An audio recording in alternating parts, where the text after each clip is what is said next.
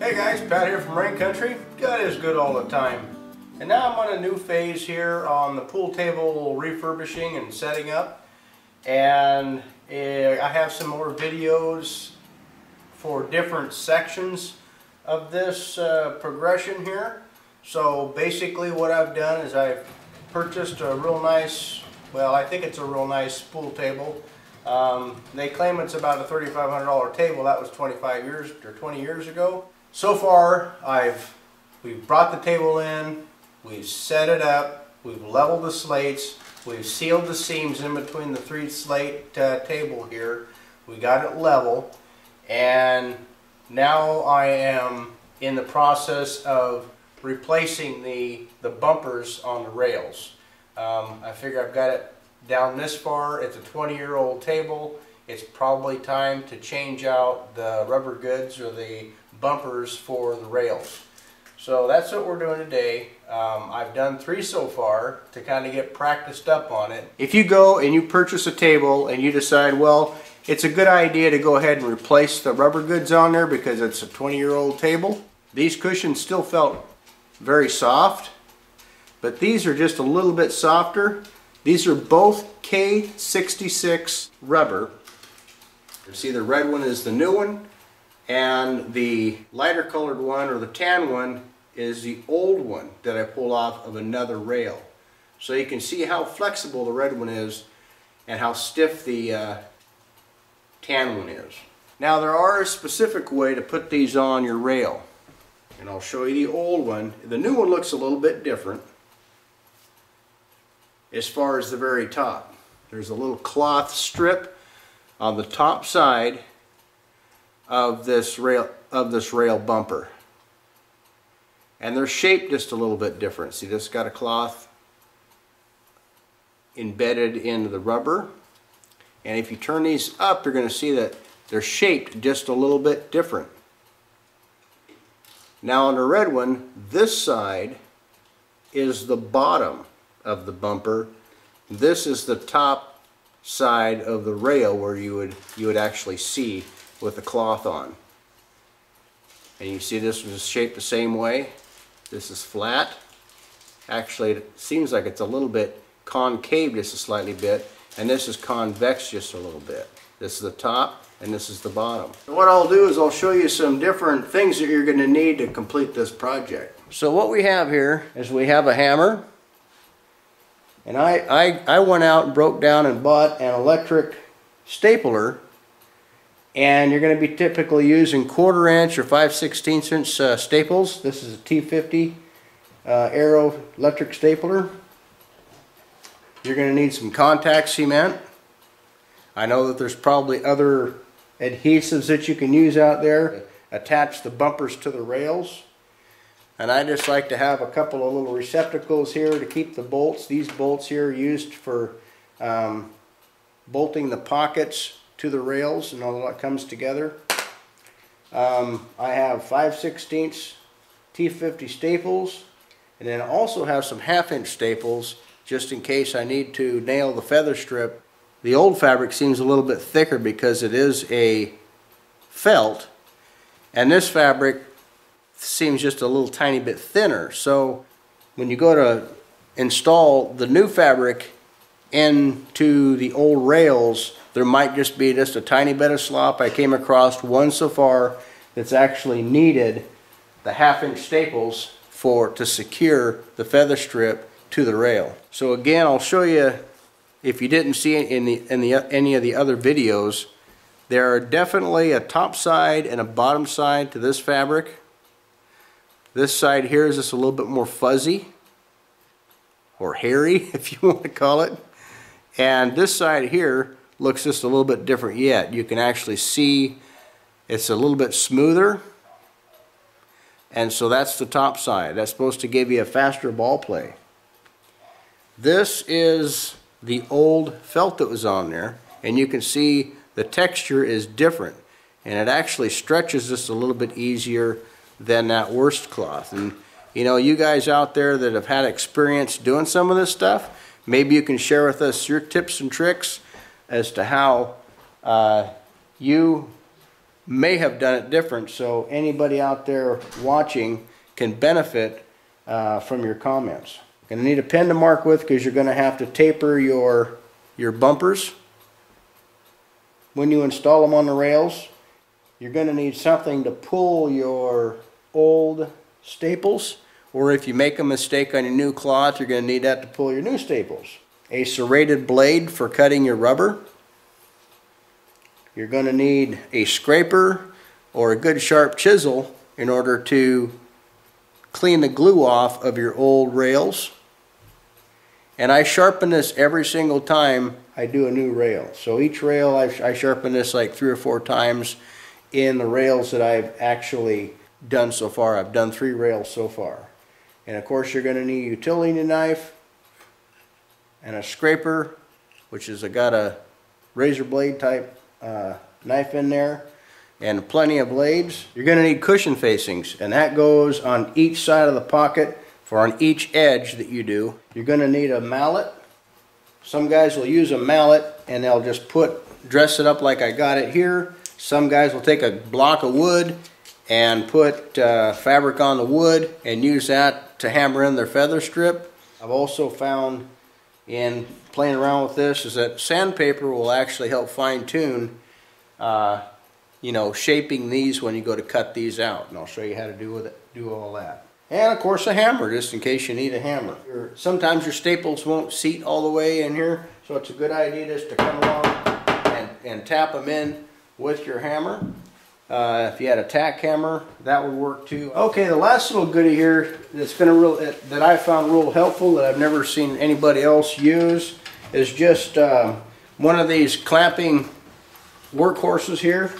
One of the nicer tools that Black & Decker came out with years ago, and I've since rebuilt the top of this and it looks like heck again, but it's still in real good shape. I use a soft cloth to put in here, then I can put my rail and everything in here while I'm working on it, and I can clamp it and it'll hold it and keep it stationary. So I'll go ahead and get started with that being said and show you what I got going on here. Just rest that in between the 2 jaws. Then I just start pulling staples.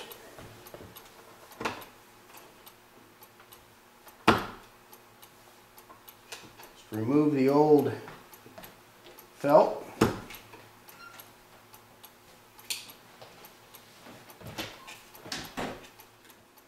Now, one thing I wanted to point out is I label everything that I'm doing here just in case I come across a reason why it should go back into the same place that it came off of. So this rail is going to go on the table in the exact same position as it came off. And so I even label the old felt here just in case I want to go back and use the felt as a reference in case I get confused. Again, this is the first time I've done this, so I want to make sure that everything that I do, I can go back and reference and see where I made a mistake or where I can make an improvement.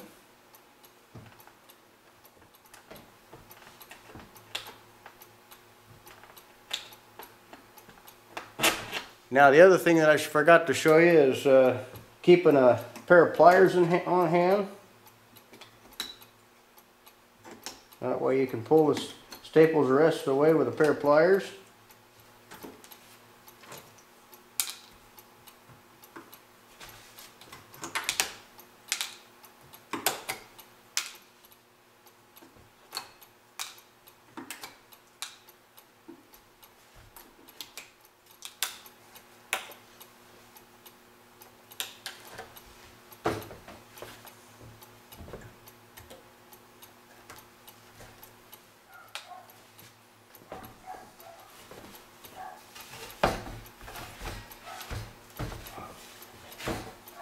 Okay, here's that feather strip that I was talking about. That's that thin little piece of wood right here that is actually cut into a dado joint on the top of the rail. The way to pull that out is just to give the old felt just a little bit of a pull, and then just lightly pull up on that feather strip as you're coming along there. You got to be careful that you don't bend the feather strip too much, or you'll end up breaking the feather strip. Okay, so that's going to fit in there kind of loosely. I might have to go ahead and staple that so you'll get a picture of me doing that. But I keep the old felt, and I have an old felt numbered. I know I have that as a reference just in case I need it. Now I just go ahead and mark somewhere in the center. That way it's a quick reference when I drop this back in there and I got the felt underneath there. I got this reference point right here so I know where to line up the feather strip on the rail. And it does matter how the feather strip goes on there, because as you can see, this side here is square and the other side has a taper to it. It's cut at an angle to match the corner pocket. So we'll just take this. I know that this is the top because that's the part I have the line on, and I go ahead and put a number on here in reference to the number that I've corresponded with this particular rail. This is the fourth rail that I've worked on. So this is 104. I've got it labeled. So now, taking this apart, this hasn't been too awful difficult. I've just taken my sharp chisel, and this is just a standard wood chisel. And don't worry guys, I'm not sticking my hand underneath the chisel. Those just peel off pretty easy. This right here you can just generally, a lot of times, just peel back with your finger. At least that's been my experience anyway. And that'll just come right off there.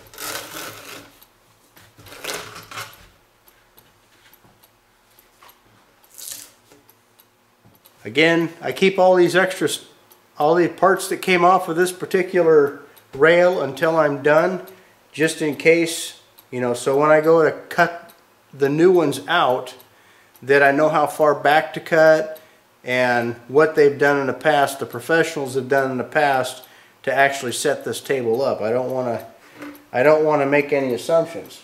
Now the other thing I wanted to add in this conversation is, I've seen most of the other guys do this, and that is to put down a blanket, you know, to protect your new cloth. So I have this new cloth down here. I don't want to start putting a bunch of tools on here and risk either staining it or cutting it or putting some sort of a mar on it. So putting some sort of a blanket down to protect your work surface, which is our table right now, I think it's a great idea. Now we're going to go over and clean up that rail, clean the glue off of it. I just clamp that into the vise, to the workhorse here.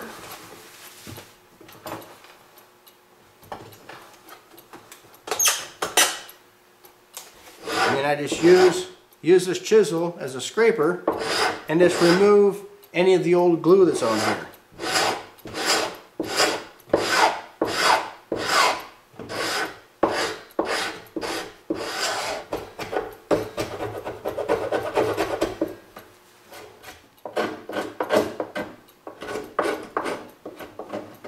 Now you don't have to get that glue off 100%, but you do need a good smooth surface to work off of, so any of that standing glue I think should be removed.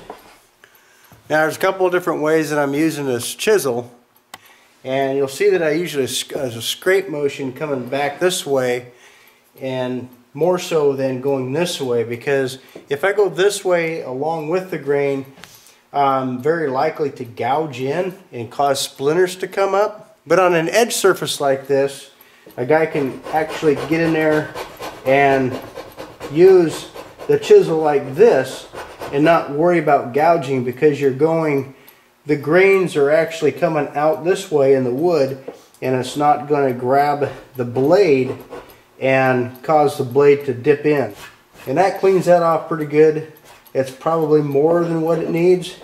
I can use that chisel in here just a little bit if I'm really careful, but I always want to be cognizant that this chisel could dig in to the wood. This is what the sanding block is for, is I'll just go and just barely hit the corners where there might just be just a little bit of fuzz sticking up.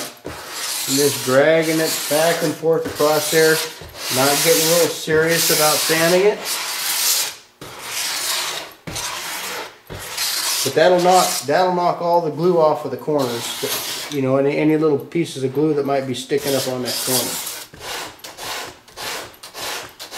I'm not rounding off the edges or anything like that. I'm keeping my sandpaper flat with the surface that they've put on here. Keeping the same angle and flatness in there. Okay, that gives me a good clean surface to work off of. There's a little bit of glue residue in there. That's fine as long as it's solid and as long as it's not lifting up. From what I understand, that's just fine and ready to go. Now this is ready for the rubber bumper to be adhered onto the surface. Okay guys, now we're out here in the fresh air, and the reason for that is we've got some contact cement that we're going to be using, and it's always good to be outside when you're using this stuff because it's make you pretty lightheaded, and it probably says on there somewhere in the state of California it causes cancer. I've been to California, so I don't know if that counts. But yeah, you can, if you're in California and you're using this stuff, you can get cancer probably. Anyway, of course I say that tongue-in-cheek. It's a good idea to be out in a well-ventilated area when you're using this stuff. I like using these chip brushes here. They're just cheap, disposable brushes. I think I got like a package of 6 of them in different shapes and sizes for like $5. I think you can get them on sale a lot of times for cheaper than that.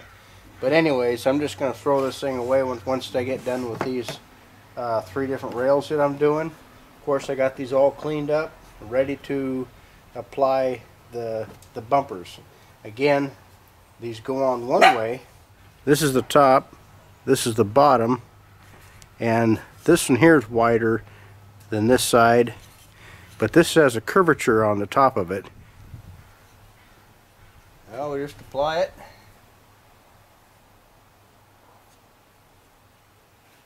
Be quick about it because it sets up fairly fast, especially in the sun. And I found when I kind of brush towards the edge like that, it kind of keeps it a little bit cleaner in the application process. It's already starting to set up. It's better to do it in the shade without a little bit of breeze, because when you set this stuff up, it's supposed to be just tacky. Okay, thoroughly get that surface. I think I'll do one at a time. The other night I could do all 3 and still beat the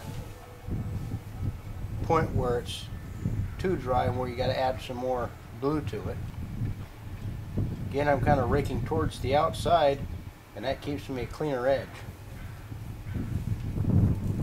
I don't really care if I get glue on the inside in that little crevice right there. Okay, wait for a few minutes, let that get tacky. Making sure I got this right side up.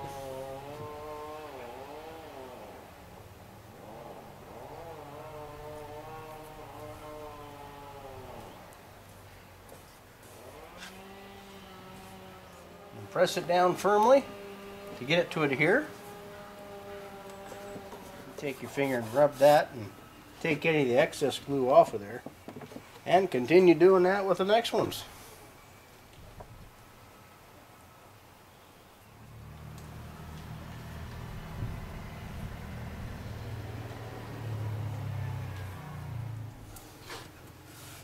Again, if there's a little excess glue, you can, while it's in this still elastic state here, rub your finger on that and it'll come right off. Now you want to be particularly careful on this that you don't have any extra glue, because that'll telescope through on your fabric, as your fabric's going to go around this and onto the underside. So getting this surface nice and smooth and getting all of the excess glue off of that is important. Okay, I'm gonna let these set up, and then we're gonna trim these to the correct angle, and then we'll apply the this rubber on the ends. Okay guys, about 45 minutes later, after gluing the rubber bumpers onto the rails, I'm going to mark the rubber on the rails to match the angle and slope of the pockets. So you just take the straight edge and follow the slope along.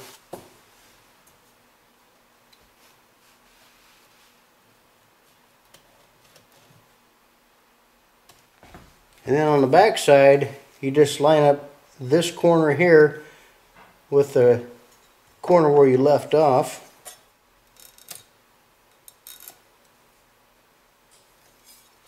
And that will give you the proper slope and angle of the cut here that you're going to make on the rubber. Now we don't want to tell Mrs. Rain that I'm using her good bread knife to do this work. She heard me. So I'm going to go at the same angle here, and you need a serrated edge to make this happen. And so you just saw at the right angle and follow the lines just on this side of the line, and then kind of bend down on this here to keep the kerf opened up on that rubber and keep your knife from binding.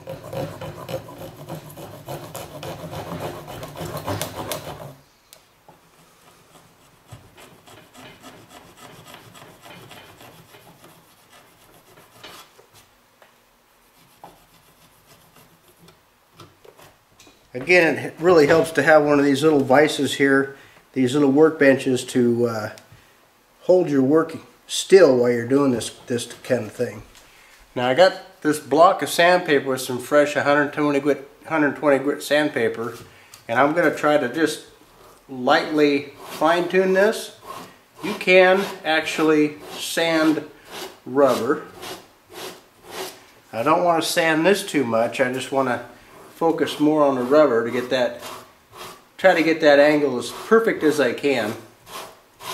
And I notice I'm drawing down and not drawing up because I want to make sure that the glue is on there nice and tight, but I don't want to work this back and forth and try to start tearing the corners off of this. So I'm drawing down, lifting up the sandpaper, coming down, pressing, making pressure coming down instead of going up. Now the way you can double check that is you put a straight edge on there, but you can also use your line of sight. So you look right straight down that, you can see where the angle is. It might be just a little bit high right here. I can work on that just a little bit more. But your line of sight, you should be able just to barely see the face of that cut right there. I'm pretty close. This front edge looks really good. I need to sand the bottom side here just a little bit more, and then I'll be ready to do the other side. And of course, the harder you push down, the rounder that's going to be. So when I get down to bring pretty close to where I want to be, I just do it lightly. You know, this takes a lot of time to do, and I could have very well just left it at that and put those rubber ends on there the way it is, but I'm trying to get it as right on as I can possibly get it. The whole time I'm sanding this, I'm looking down the plane of this thing to see where the high spot is. Just barely have a high spot right here where my finger is. And I can just work that a little bit, and that's ready to go. Now I'll go to the other side. Now going to the other cut corner where the angle starts, I want to draw a line between the very top of this other line and down to where that cut starts.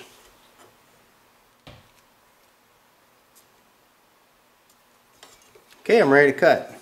I'll try my Leatherman. It's got a pretty nice serrated blade on it. And what I'll do is I'll start again and see how well that cuts this as opposed to Mama's bread knife.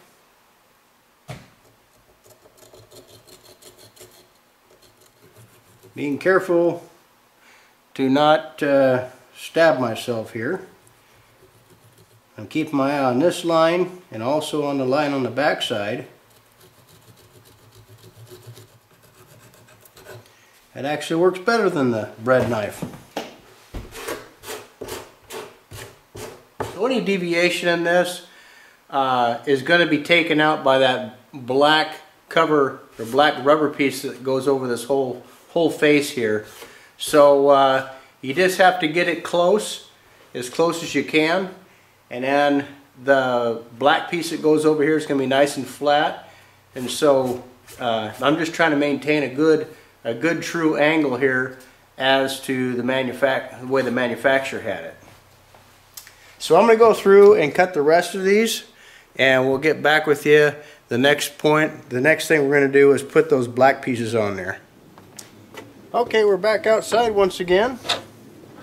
Now we're going to put the pocket facings on. That's usually the rubber little things that go right on here. So we're going to go ahead and get those glued up. So I just removed all the dust off of the face of this. Here's the side pocket here.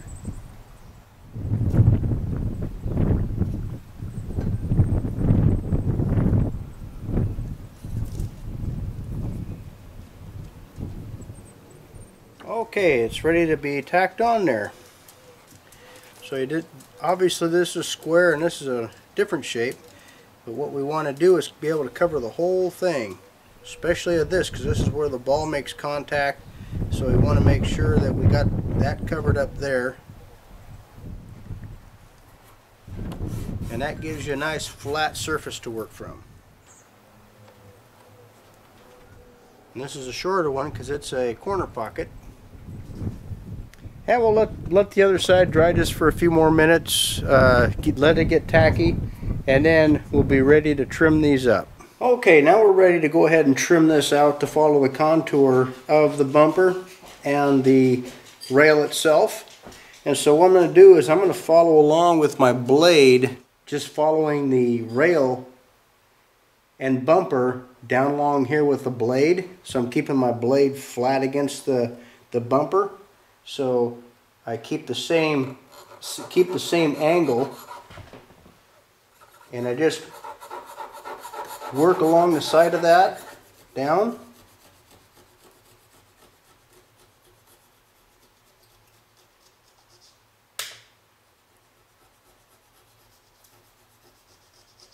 Using my serrated blade, making sure I don't cut the finish on the top of the rail. Now if you notice on a lot of serrated blades that you'll have one side that you sharpen from and then the other side is left alone. Well, I have a tendency to want to take and the part that is smooth on the back side, use that against the surface of this, because the blade would have a tendency to want to kind of bite in. I don't know if that makes any sense at all. But if you have the flat side facing flat down, it'll have a tendency to cut straighter. So I'm going to trade positions, and I'm going to keep that flat side on this straight surface right here.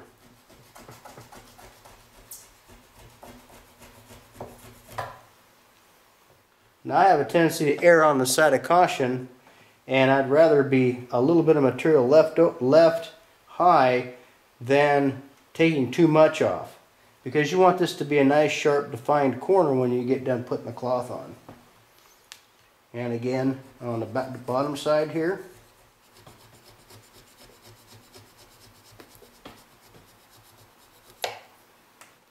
Okay, I haven't seen anybody do this, but if this isn't going to be perfect, so I take that sandpaper I had earlier and I just take and sand that down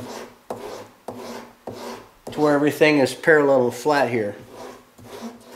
Now I realize the guys that do this for a living, you know, they're wanting to do it fast and be fast and efficient, but for somebody who is just a homeowner and you know he's done it for the first time, I like to take my time and make sure that I do it right. or as right as I can get it. Now I'll just take the fuzz off of that.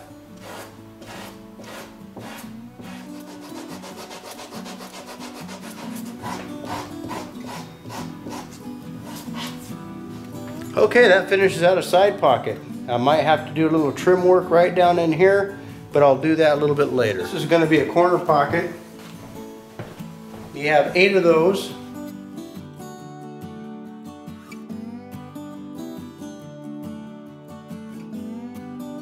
Okay, now this one here needs to be cleaned off facing this so this slopes back and matches the inside of the pocket here.